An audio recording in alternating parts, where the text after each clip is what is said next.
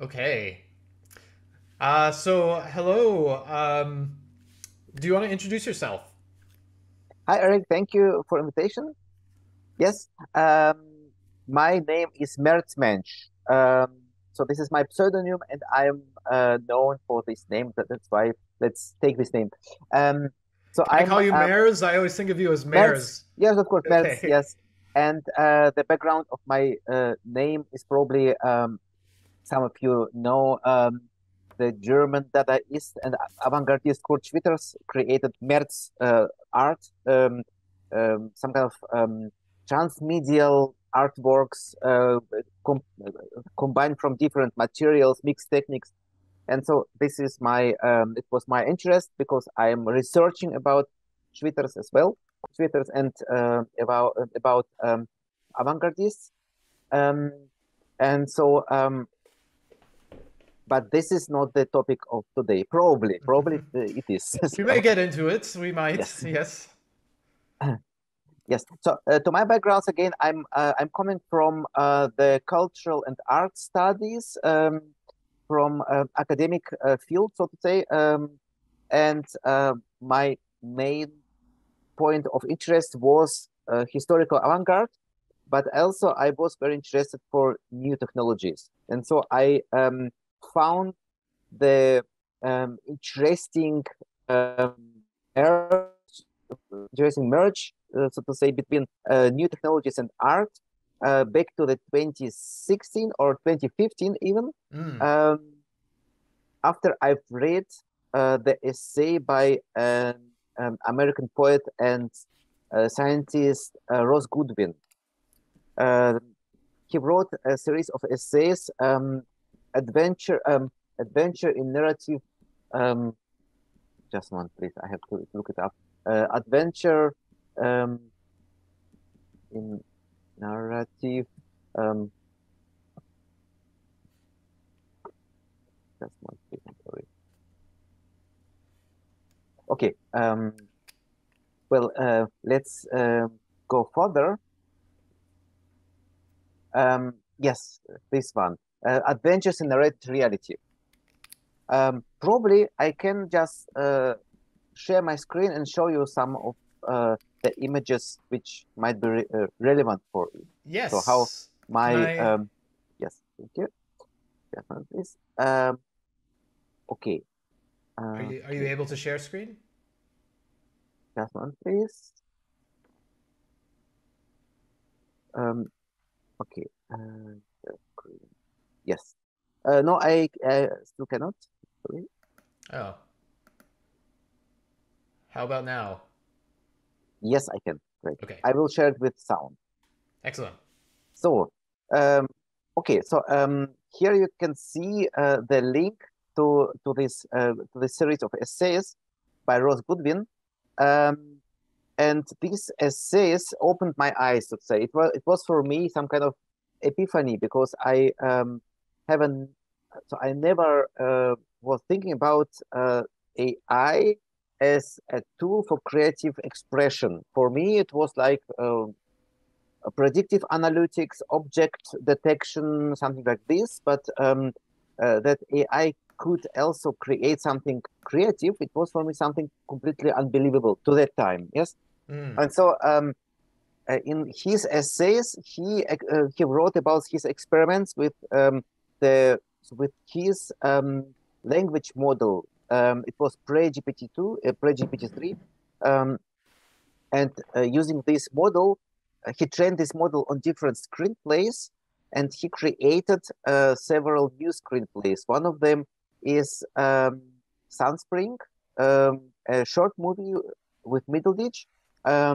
So the text was created, or plot, or entire dialogues were created by AI, and the actors uh, acted this absurd piece of text. And it was for me very interesting to see because I've seen, okay, AI has some kind of message and it creates some kind of narrative landscapes and entire world, cosmology, so to say. So it Mm. was for me really eye-opening. And then I've read also his book, Wonder Road, which he created using a car. So he was driving, I think, from the west to the east coast. This car was equipped with a camera, with a GPS sender, with a small laptop, and with a microphone, and with this language model. And so during the entire road movie, so to say, but it's a book, it mixed the conversations within the car, the data of the location, Wikipedia entries regarding these locations, and created the road movie book, practically, so to say, about America. And I found it very, very interesting. This was for me the first impact, so to say. And so it was 2015, I think. Okay, the book is later. And then I stumbled upon the Google Deep Dream. This was for me the next step where I've seen, okay, AI is more than just object detection, because here the researchers, they use the capability of AI to detect the objects in an image, but they take a step further, because they asked AI to emphasize what AI sees in this image, and they asked AI to change this image, to edit or to modify the image. And they use it so using pareidolia. I mean, this is this is a phenomenon which we are know. For example, the Jesus faces in toast bread, or faces everywhere, because our brain is trained during the evolution to recognize faces or recognize some familiar structures and patterns. Especially if we are like a prehistorical human being and wandering around the forest, and we mistook a bush with a tiger, it's better that we think too much about it would be a tiger, and be aware of it, instead of not seeing it, not seeing the danger. And so just to clarify for students who may not be familiar with this word pareidolia, yes, which I'm probably not pronouncing correctly, it's this tendency to perceive, to make sense of noise, basically, yes, absolutely. in when we look at things. And yes. So, for example, maybe you have some examples, so I'll let you do that. Yes, for example, Okay. Here you can see the Mars face, the famous Mars face. Of course, for everybody knows this is not a face, this is a rock formation. But our brain can detect some kind of patterns in some specific distance from each other, and we see already a face. And we cannot, it's hard to convince a brain that this is not a face, because our brain is trying to find these patterns. And AI, trained on some specific data, does the same thing. So if we train AI to detect some specific objects, it will detect these objects because it's trained on it, like we humans are trained during the evolution. But Google Deep Dream did something quite different. So here is Mona Lisa, created or reinterpreted by Google Deep Dream. So we can see here something very wild, like creatures and something from monsters, I don't know what. And the question was why we see here so many dog faces.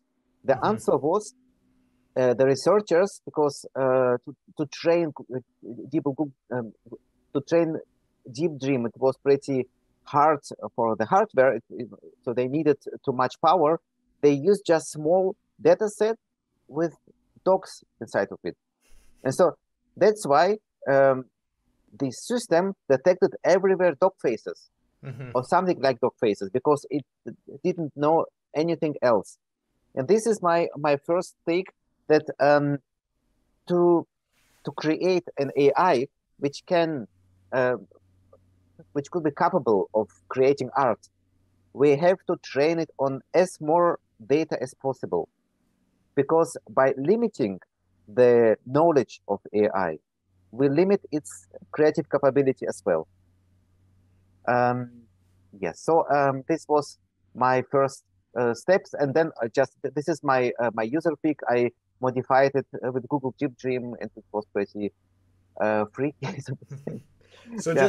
just to reiterate, Yes. Deep Dream, it's learned from a very small at the time collection of data, which mostly was, as you said, dogs, Yes. animals, lizards, Yes. and so this pareidolia that we're talking about is kind of reproduced when we ask the tool, Yes. which we'll discuss that designation in a moment, but when we ask it to find patterns in the images, it can only reference the patterns that Absolutely. it has seen. And so it's Absolutely. reproducing Yes. these dogs and hippopotamuses and Yes. creating this kind of experience from the limited data that it had encountered in that data set. Yeah? Absolutely. Okay. Absolutely. That's Great. why it won't detect here cars or human faces, because they were not included in this database. And so I will just skip this part a little bit, because I want to speak about my further experimentation. So this is StyleGAN. I think you're speaking about, you know what StyleGAN is, so I don't have to emphasize the meaning for art, for AI art, because StyleGAN was very important step towards digital and AI art. You can use StyleGAN meanwhile in different approaches, like in Runway ML, for example, and also using notebooks, different Colab notebooks, or via Artbreeder. So I was passionate user of Artbreeder as well. And so in this Artbreeder gave me new possibilities to express myself. For example, here I use my face as reference to create new faces. But I mean, you probably did it already. So this is nothing new. Meanwhile, probably 2 years ago, it was something pretty new, I would say. Yeah. And that's important to emphasize that 2 years ago, this is when this started really happening. There was some massive explosions in Yes. the ability to generate images. And you mentioned earlier Mm. that before this, the idea of making an image with an AI itself was almost like nonsense, right? Absolutely. Yeah. 2019, 2015. Yeah. I mean, here we see just for example, this is my favorite tweet ever. This is the development of GANs. So 2014, you can see here the face looks like a Mars face. Yes. I mean, it's it's pretty unsharp, but you can of course recognize a face. 2018, this is Steigen. This is Steigen 1 still. I think it was Steigen 1. And this was 2018, so 4 years ago. Then Steigen 2 came, and then Steigen 3. And now we have diffusion models like DALI, Midjourney, Stable Diffusion.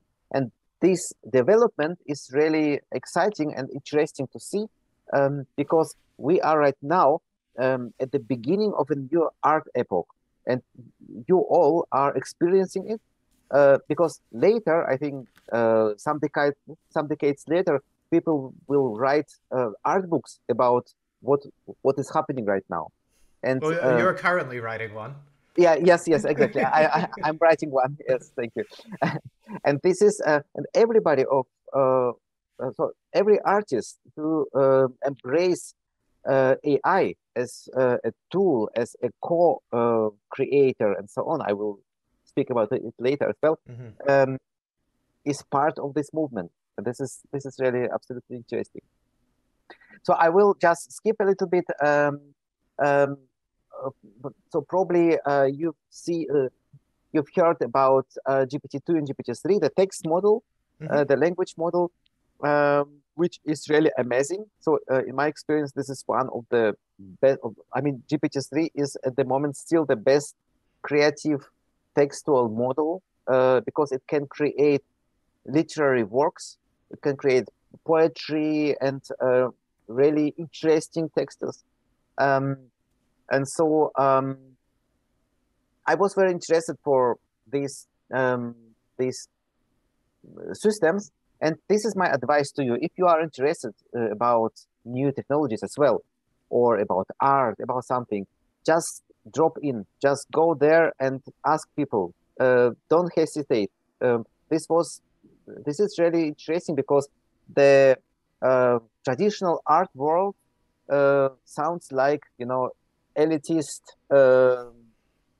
barrier where the artists are on the pedestal and people are looking up to them and say, oh, this is something completely far away and so on. Of course, this is completely nonsense, and already historical avant-garde, Duchamp, Dadaist, Surrealist, Fluxus people, they said, everybody said that everybody can become an artist. And this is, I think, very important to understand that the criticism towards this traditional art scene is still now here. And what we are experiencing with AI art, with all the groups and movements, I see here many parallels with what we've experienced 100 years ago in the 1920s, with the same criticism about the traditional art. And so I was very interested for GPT-2 and GPT-3, and so I just asked OpenAI to get access, because back to the 2020, the access to GPT-3. Yes. Sorry, just to interrupt you. I'm seeing your window. Yes. I don't know if you mean to go full screen. Okay, sure, of course. Okay, can I see it? Okay, yes. Okay, great. So sorry. In 2020, yes. You asked OpenAI for some access. To access, and I just skip it because it's for the moment not really relevant. And so I've got the access to GPT-3 back to the time as it was on the wait list. And just to compare, GPT-2 was trained on 40 gigabyte text and 8 million pages. GPT-3 was trained on 570 gigabyte text, and I don't know how many million pages, but I still use GPT-2 with Colab notebooks to train GPT-2 on my own texts, essays, literary works, and so on, to create new versions, to create new texts. And this is still really amazing. So even if GPT-2 is pretty weak compared to GPT-3, but as a tool, you can create very interesting things, even using this older model. And so after a while, I wrote about it in my magazine, in my blog, a lot. And OpenAI asked me to become some kind of community ambassador. So we are a small group worldwide, and we help people to orient in GPT-3, in DALL-E, in different approaches. And this is voluntarily work. So I don't work for OpenAI. I just work with them, or take part on this story. But we have a weekly call. So they talk to us about newest developments, and also they give us the access to the models or to the systems which are not published. So, for example, last year I had already the access to DALL-E 1, which was never published because DALL-E 2 was published in this August, in this April. Right. It's just, I'm speaking about it not to brag or something like this, just to show that everybody can take the step further and look beyond the curtain And for me, for example, I'm not a coder. I have nothing to do with machine learning, or I don't speak Python. But if you have the interest, you can just jump in, and this huge world will be open to you. And this is just an advice. Don't be shy. Just ask everybody, and you will get the answer. Yes, and so I created many things. So several short movies using StyleGAN and ArtBreeder with the GPT-2 as screen player. I just spring it.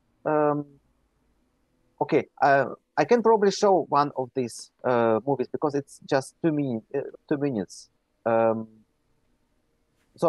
Just for background, GPT-2 created for me this screenplay. My prompt was this one: empty room. A man enters the room. He looks out of the window and says, "It still has begun." The woman enters. She has a white dress on and a book in her hand. So here I wrote a prompt. This is very important word in the art of 21st century, prompt, because this is my human input. And this is the story which GPT-2 created. And so I took this story and created for the characters for this movie. Then I created the backgrounds. I used ArtBreeder back to the time. It was 2020. And I created the voices using AI as well. For this, I used Replica Studios because Replica Studios has, in my experience, very theatralic voices. So they are not like the news anchorman, but really like from the globe, really great. And here is this short movie. And the music was written by Jukebox, another music system created by OpenAI as well. They trained it on 1 million songs and music pieces.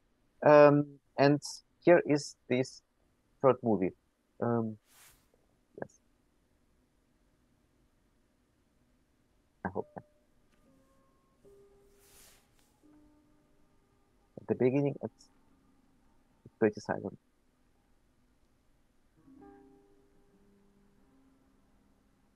Empty room. A man enters the room. He looks out of window and says, "It still hasn't begun." The woman enters. She has white dress on and a book in her hand. I am waiting as well. For how long? For a while. You know, I'm a very patient man. I know, of course. I'm going to have to be less patient then. The woman starts to laugh. The laughter has an ominous edge that only she can feel. In my defense, I never actually told you what it was I was going to tell you. That's right. So you are lying behind me. The man is surprised by the abruptness of the accusation. He does not, however, feel any anger. As he has noticed in previous encounters, it is the woman who is most convincing when she's saying the lies. But it was not what you expected. Oh, no. She is trying to sound convincing. He wants to ask her about her mother. Do you think she'll be willing to lie? The man turns down the opportunity. Maybe. Tell me why. Maybe she's still grieving. She is smiling when she says this. And the man doesn't think she'll be the first to smile when the truth comes out. He gives up. No. It's not over. The man has not got to see her family again. He had hoped to return to his work. He has nothing else to do. He wants to be a man.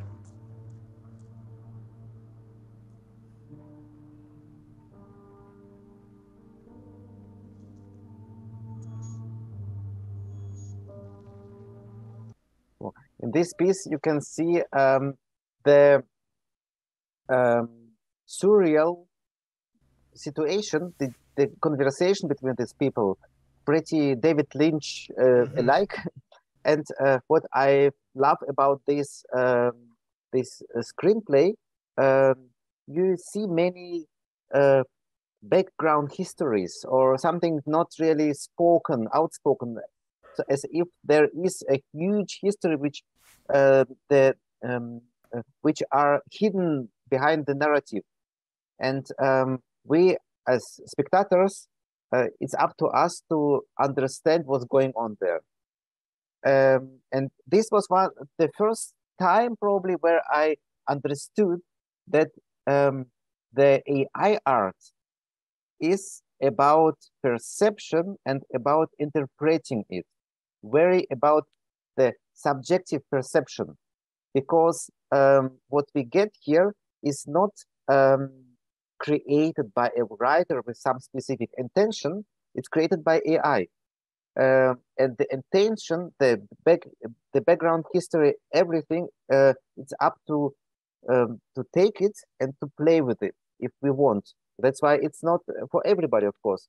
There are people who would say, okay, it's just some kind of gibberish, just random stochastic parroting, I don't know, regurgitating of data sets. That's why it doesn't bother me. But there are people like me who are trying to understand what's going on there and who are trying to create a history or story or plot inside your head. And this is, I think, what about the difference? So like AI art is probably not for everybody, I would say. It sounds to me like your approach is to create things that are kind of invitations for the viewer to co-create a story. Or so your film that we just watched is not telling a story per se, in the sense that as you just described, a writer puts something down. Yes. And it is interesting, you mentioned David Lynch, right? And I don't know that we will talk about David Lynch's work because he's not doing an AI art approach, but this surrealist approach is to say we can put things together, right? David Lynch famously has said he waits for images and he writes the images on a note card, and when he has 70 note cards, he makes a movie. And so he famously refuses to define his work as well, right? He refuses to give an explanation. And just like you say, it alienates many viewers. They don't want another David Lynch movie. It's just noise, gibberish. But other people love it. They get into it. They see it as a dream. Yes, absolutely. As an experience, as an invitation to put something together, regardless of the intent of his writing, his film work.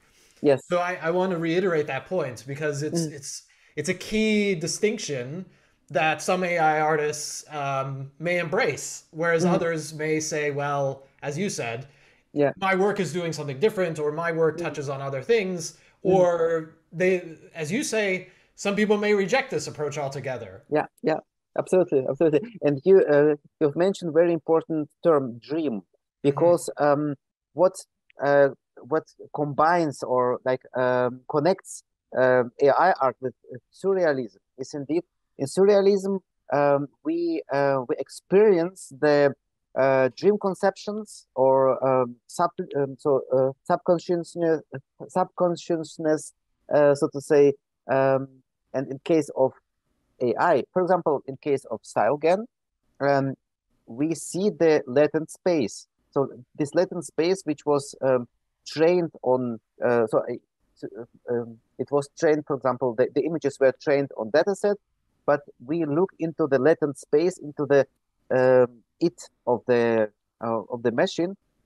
The same with the texts as well, and this is the dreaming. So in my experience, or I even tell about hallucination of machine, dreaming of the machine.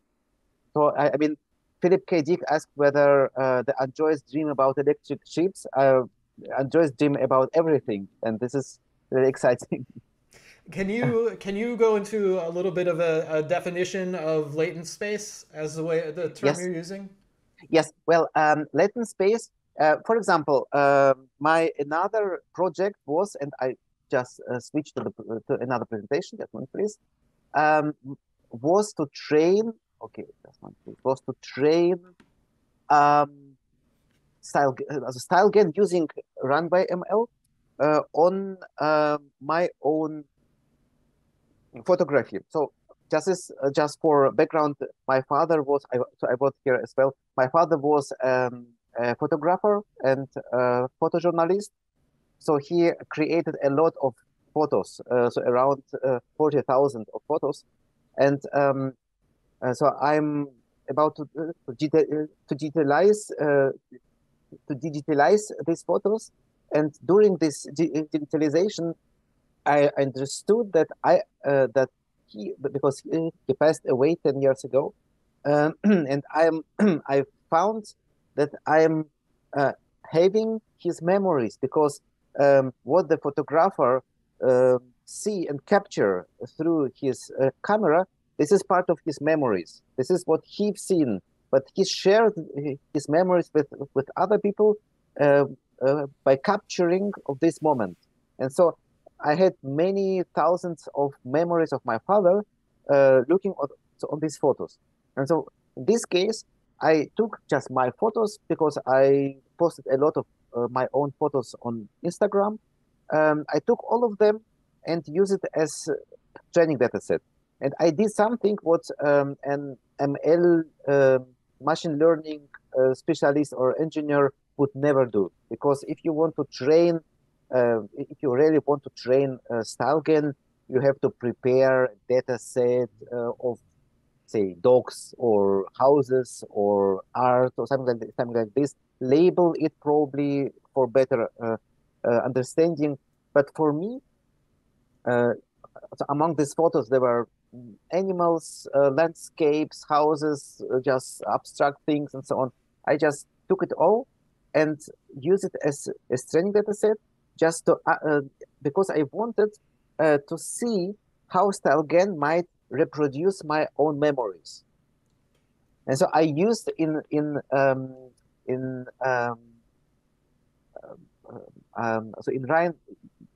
Runway ML the best StyleGAN 2 with this pre-trained model. So faces, because I use it just because the resolution of the results is the best here in this case. Mm-hmm. But of course, so this model was pre-trained on faces, but in my dataset were no faces, probably some faces, but not so many faces. Mm-hmm. And so I began to train, and with every step, StyleGAN is learning what is going on. Do I have to explain how does StyleGAN work? Probably short, very short. If you'd like to, yes, we will be going over it in class, but it's always good to hear someone else's perspective. Yeah, this is very just in short. Definitely, here I have this presentation. So here, the second one again, yeah. Mm-hmm. StyleGAN consists of two networks. One network is generator, and another is discriminator, and they are both trained on the same dataset, and they know the quality of the dataset. And so the generator creates new versions, new images. The task of generator is to create as close image as possible, so as realistic image as possible. The task of discriminator is to debunk these images as fake. Like if a generator creates an image and discriminator analyzes this image, compares it with a dataset and says, no, it's a fake. It's not real. And generator repeats it, and during iterations, there is a moment where discriminator cannot distinguish between the real and fake image. And this image is put into the latent space. So in short, latent space is a huge, I would say even endless space of visions and images which discriminator understood as some kind of real images. Mm-hmm. And every of these images have some kind of seed, so number. And using Runway ML, this is probably one of the rare possibilities. You can look, so browse into this latent space. You can like zoom in and see all these images which are created, which are created during the training of StyleGAN. So latent space is this hidden space with endless amounts of images, millions of images. I don't know how if there are limits. And to get some of the images, you have either runway ML, which just creates some random numbers from the seed and takes the seed out and present you. Or you can also use notebooks where you even can enter some specific seed and take it out. And if you know this seed, you can every time take the same image, because this image in latent space has this seed. But of course, there are even more deep dive, so it's longer history. But this is really interesting to see. And just interestingly, just one please. I wanted to show, yes. So I found many images which were created. So this is an image which was created during training on my memories, on my photography, on my memories. And looking on this image, I found out that I see here some other images which were in datasets. So these are photos by me. So I made these photos, and I see here some kind of aesthetical parallel. So it's like some kind of archaeology or paleontology or etymology of the image. Or for example, this image created by AI or by StyleGAN 2. It could be probably part of this or these like patterns and color. Or here you can see as well like something with drops, water drops. Could be probably this one or this one. So you can find these images which were created by StyleGAN 2 in your dataset. Like, and in this case, discriminator said, okay, this looks like this one because it's really realistic. So I would say this is not a fake, this is a real one. This is what fascinated me.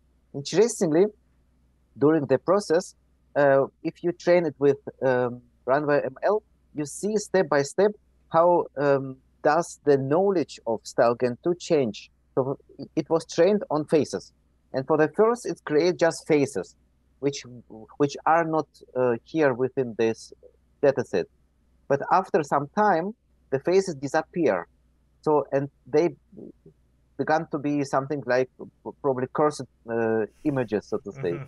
Because, and then for me, it was interesting to find something in between where the faces disappear and my images began to be recreated, something in between. And I found such semi-faces which were pretty interesting. And one of the faces I used in the album Latent Voices, which you produced for our project. Yes. I'll share that before outside. Yes. Yeah. And this is, by the way, how does the latent space browser looks like in runway ML. So you can look in and like look for some specific face or some specific image, and you can change the settings, how close the image should be, how different they should be. And so this is really amazing way. And yeah, so here are my memories. And for example, you see here, after I think around 6,000 steps, it created already some interesting images which I can understand, like landscape, or I mean cityscapes, or probably car, or some insects, or here something interesting. So I made a video as well with is. Let me see. You can see here a car changing, interchanging, so just for experiments. And this is of course experimentation, but it's still not so. The epoch of experimentation is followed by epoch of creation, because for the first you have to know how does it work and what you can do with it, and then the next steps come later. And so now I would like to show the next step of my journey, my creative journey. Do I have time? Still? Yes, I wanted to. This is up to you. Our call has 15 minutes left to be scheduled, but Okay. if you want to go a little longer, that's fine. I would go and longer. I'll do some editing. Okay. Yes, I would go longer. Okay. Thank you. The class itself runs. We'll edit this out, obviously. The class runs an hour and 15, so as long as it fits within an hour and 15 minutes, we'll be okay. Okay, great. Thank you. And so the next step was I was very interested. Sorry, could you go full screen again? Yes, of course. Yes. Okay. So the next step was I was also interested in music, and there are different music approaches which are really interesting. So using AI, some of approaches are creating music like music scores, which are used in MIDI, for example, MIDI files, so you can create melodies. Other are rather very experimental. By Jukebox, so for me personally, Jukebox was very interesting because it created some kind of sound files which are already ready. So with voices, with music, with background noises, and this is pretty eerie for the first, but after experimenting with AI since years, I don't know what's uncanny valley. This doesn't exist for me anyway. and so I also, so this is definitely, yeah. Just for example, this is these are two examples of jukebox music. Definitely. This one, for example.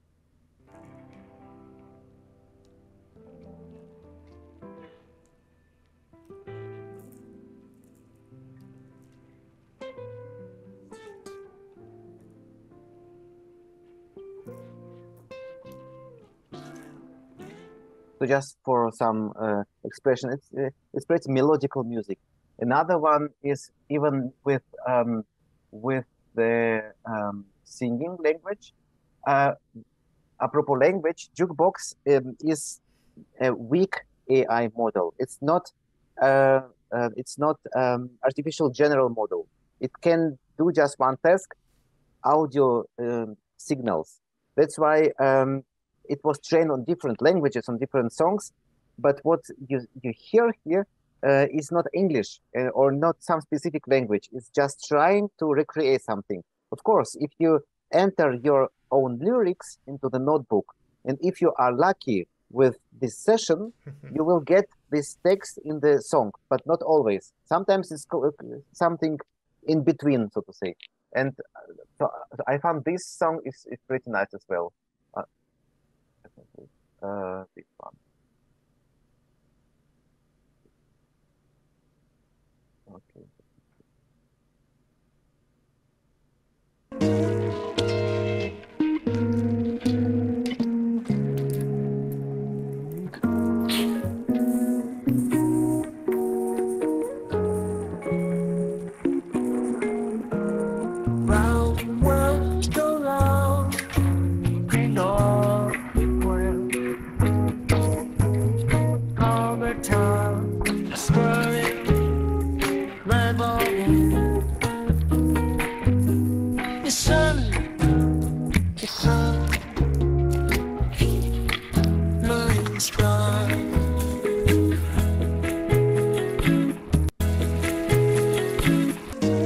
And so on. So this is just for the impression that it's not gibberish. I mean, the language. In this case, I entered one poem which was written by GPT-3, but it's not completely this text, but mixing with some kind of random language patterns. And so this is our this is our project. And then I would like to present what's going on here. Yes. So, but this was so my probably one of most impactful experiences was Jukebox generated for me at the beginning one sound file. And this sound file, I want just to let you listen to it.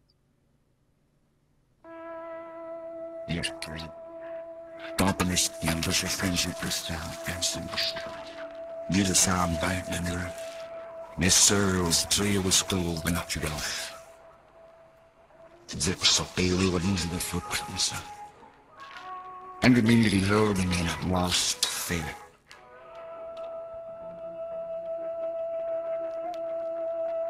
And self the need to be prayer at the point of design. Don't.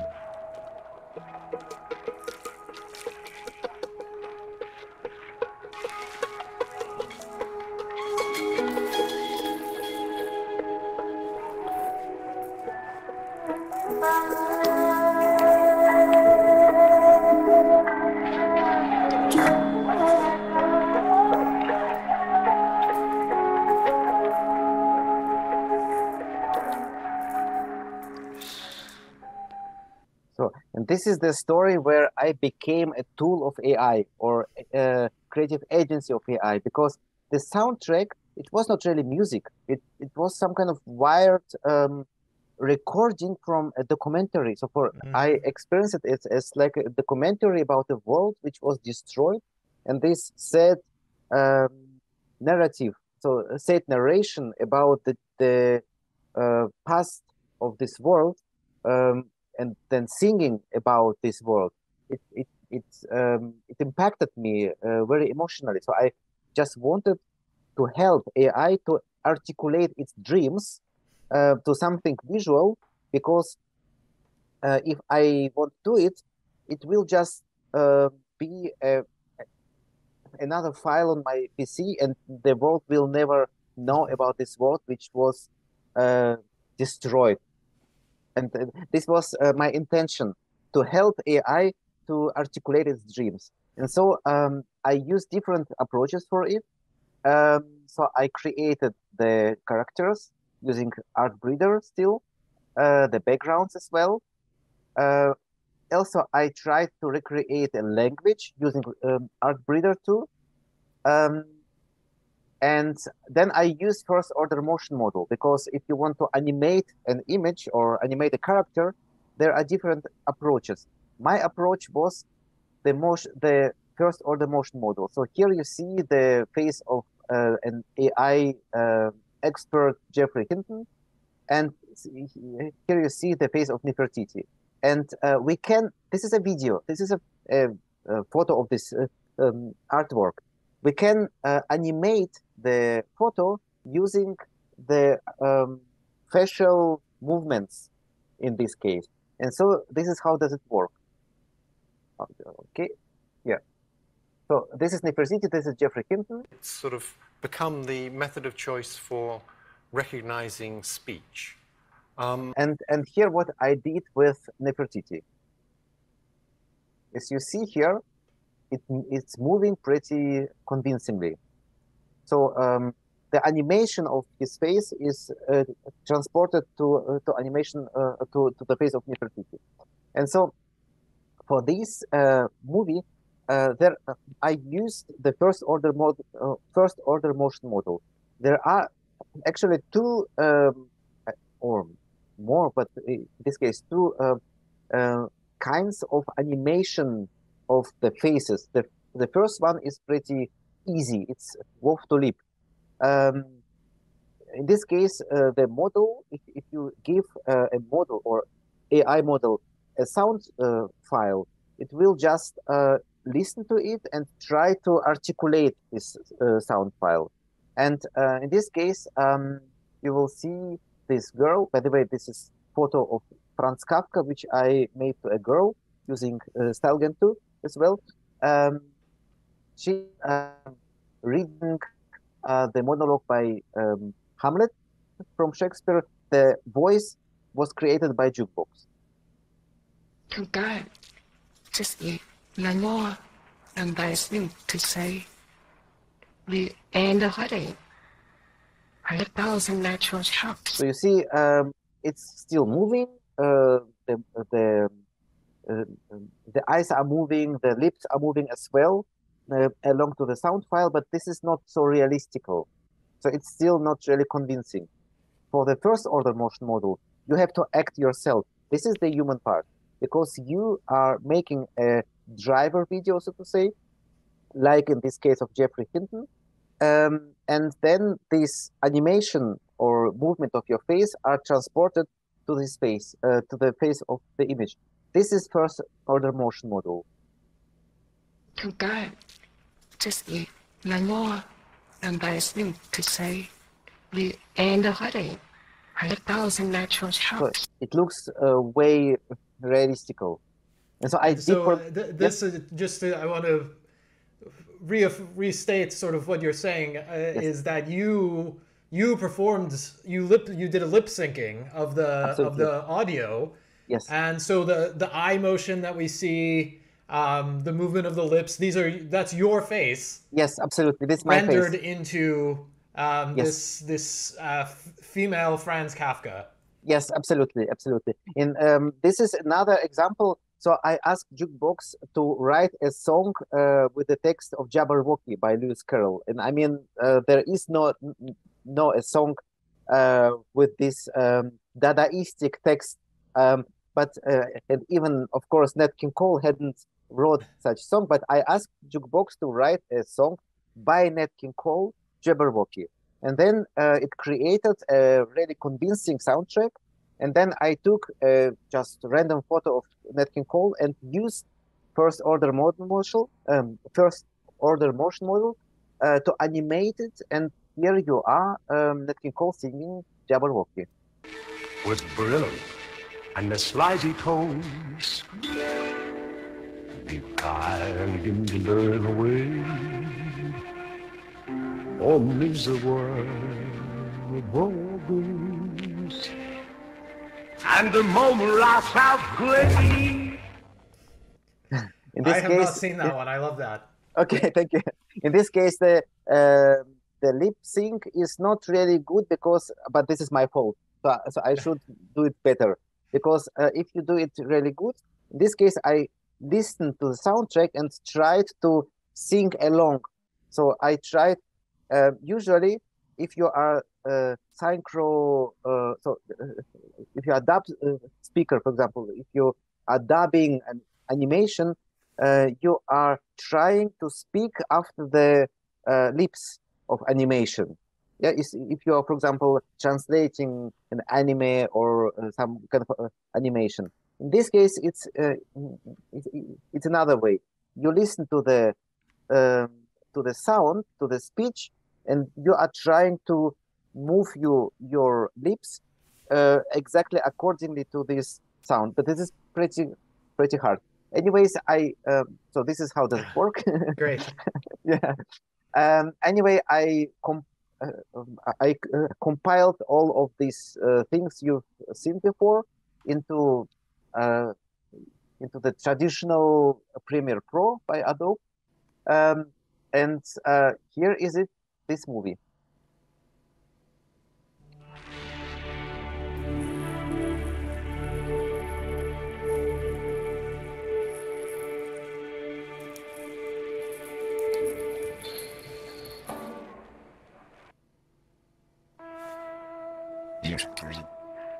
Doppelst jüdische Friendship-Christian, jede Samen bei mir, Mr. Three was still when up you go. Zip so daily what into the footprints.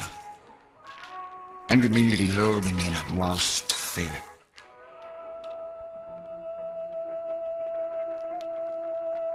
Himself the make to be prayed at the point of the sun. Don't.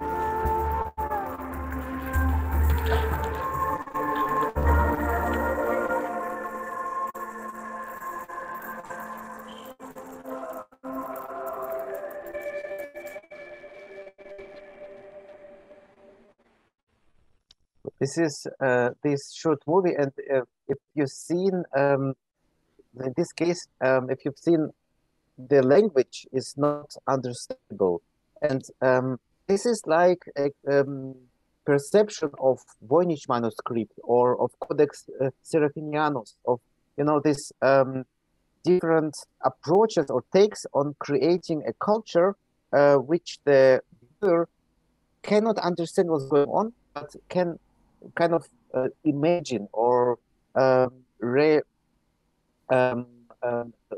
interpret it. And this is my main take, because the perception of AI art is emerging art. You are as viewer, as spectator, are artist and storyteller as well for yourself, and for everybody who is together with you in the same room. The story is quite different. So this is really interesting, because usually the stories combine people or take people together. In this case, the story is emerging within the human itself, and the human begins to ask him or herself about their own identity, own meaning, own faith, and so on. So this is why. So this is my credo. Artificial intelligence is for me more than just a digital tool. It can assist, it can co-create, it can spark ideas and inspiration, and we can consider AI as modern muse, because this is really the muse.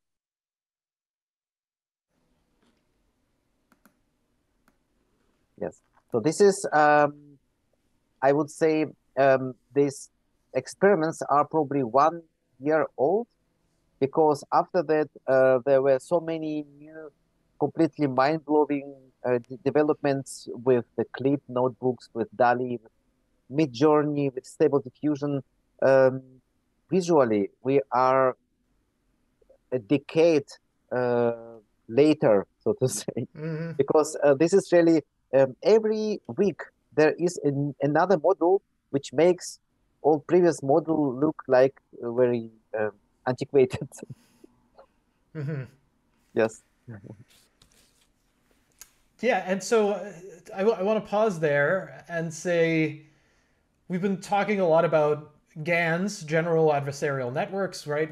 And I want to also emphasize that a great deal of the work that we're looking at, the images that have been produced that you've used, the music that you have produced, the texts, all of these are, actually I'm not sure about the text, they are all generative adversarial networks, yes. Correct?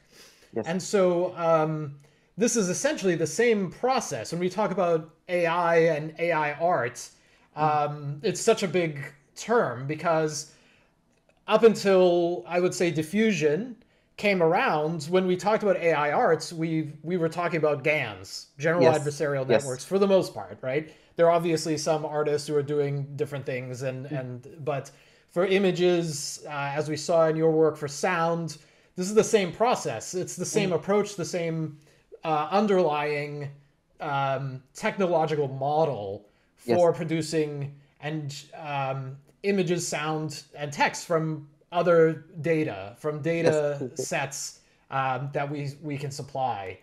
So I want to reiterate that, because the GAN moment has been, I don't want to say eclipsed, because I think there's still a lot of potential, creative potential from GANs, but diffusion has come along, and that was the spark, so to speak, that really set off this sort of current era, which is crazy, because usually when we talk about eras of art, right, we talk about decades. But GANs was 6 years, maybe, if we go back to the beginning in 2014 and 2015. But really, in practice, 2016 is probably when it started becoming more people got their hands on it. Outside of Google, right? This was when people like you and I could access it and use it. So this was maybe a 5-year lifespan before diffusion. Absolutely, yeah. And this is, I mean, 5 years before, nobody would even imagine that AI could create an image of face, for example, like Stylegram 2, which one cannot really detect as a non-human created image, for example. And now we are at the moment where we are discovering new layers or new levels of aesthetics. So it's really we are going deep into the machine aesthetics. I'm sure in some years there will be new studies about psychology, aesthetics, linguistics of machines, because what is going on here is really fascinating. It's not just gibberish or stochastic parroting like some might say. This is really very, very interesting. Yeah. Well, this has been great.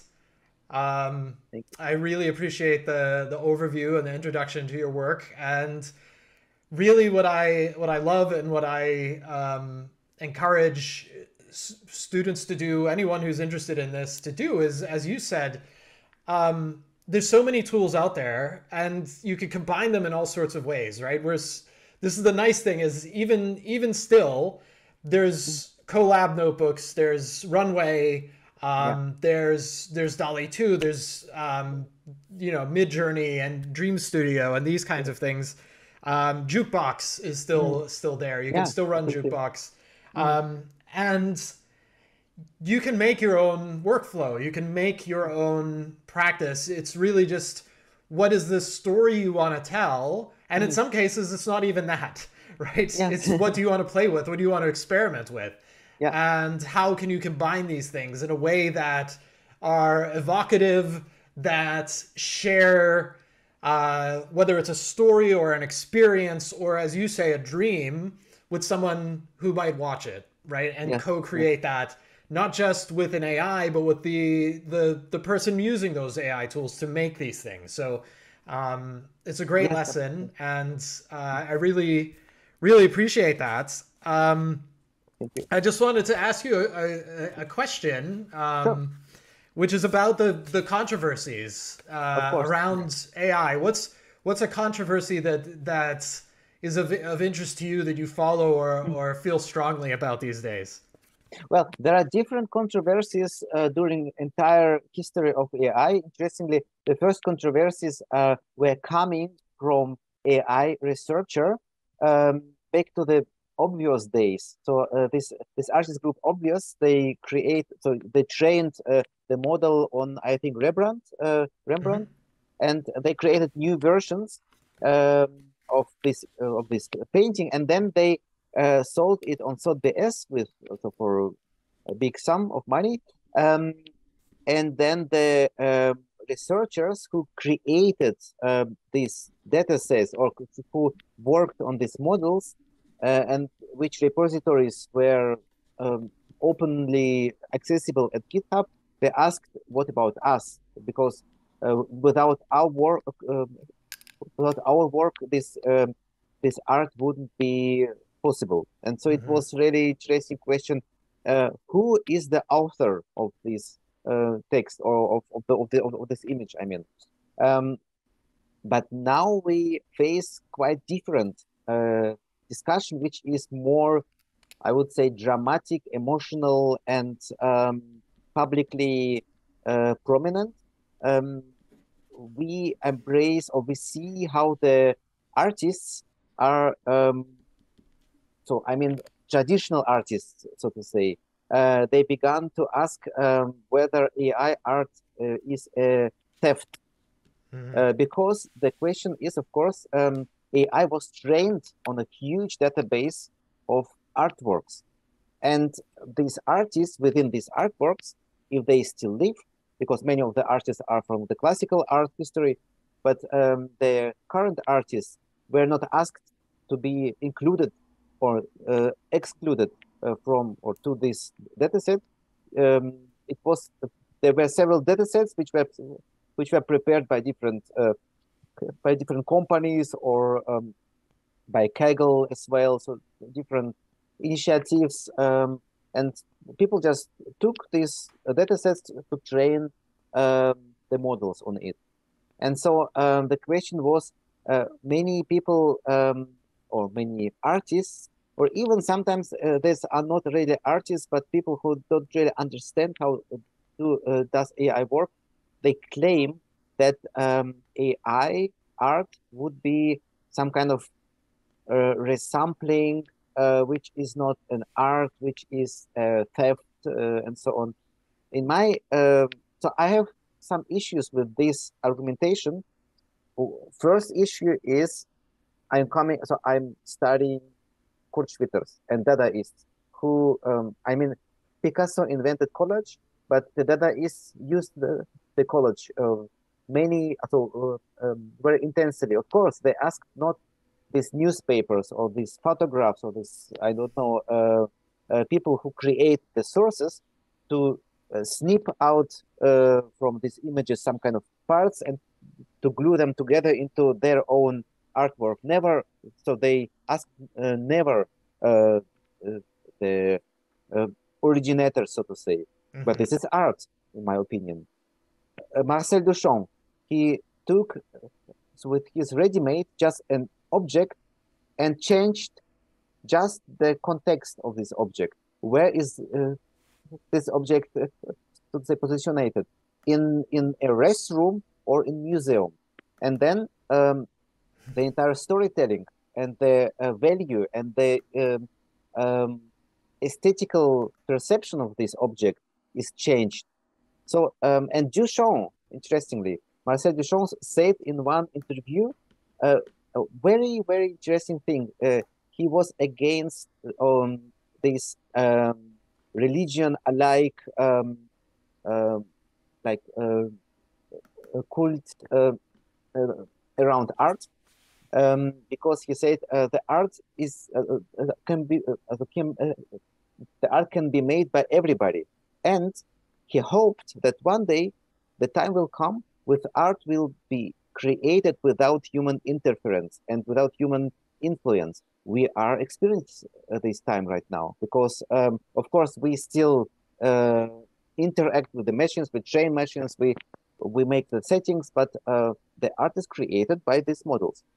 This is the one part. The another part is what, for example, diffusion models do. This is not a sampling, because the diffusion model is using all these data sets, all this art, to learn how to draw.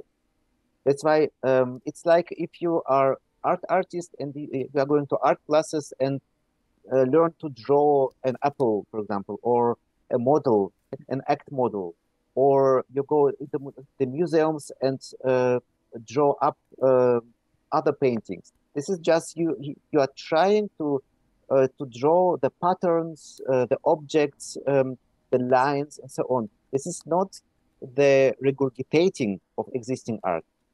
And this why diffusion models are working using transformer network.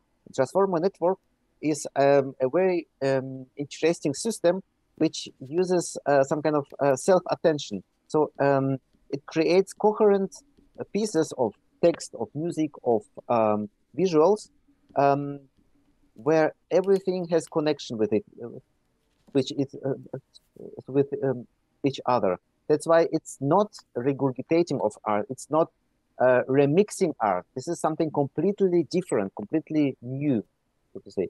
And for example, there was this famous incident with the artist Rutkowski, who was claiming about AI art, but again, his problem or his issue was quite different, and it was misunderstood in the media, because he was very glad that people used his name for the prompts, like draw me a castle with a dragon in the style of Rutkowski, of Greg Rutkowski.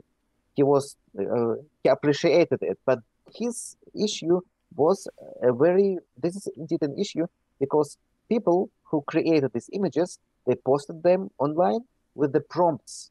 So they posted also the text of the prompt. So I created this image using the prompt, a castle in the style of Rutkovsky. And so he couldn't find his own work because the internet, the Google, was overfilled with generated images, and his own images were something, so to say, somewhere in between. So his criticism was regarding quite different problem. It's a problem of search engine. It's a problem of how the AI artists handle their work. If they present it using according with the prompts, or if they just show the work without prompts. This is very complex discussion. But in my experience, AI art is not an art theft at all.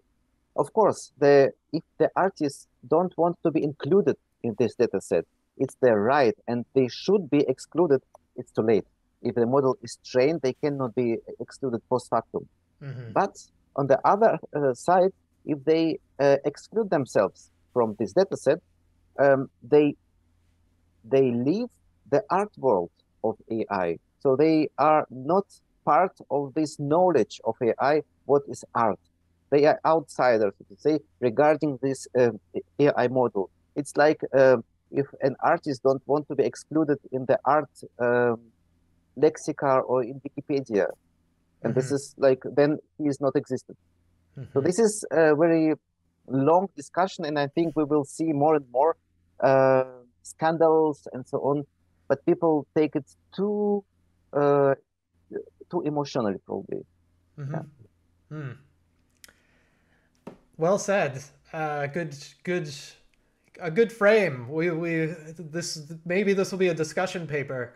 But to any students watching, don't blame MERZ if this is your topic.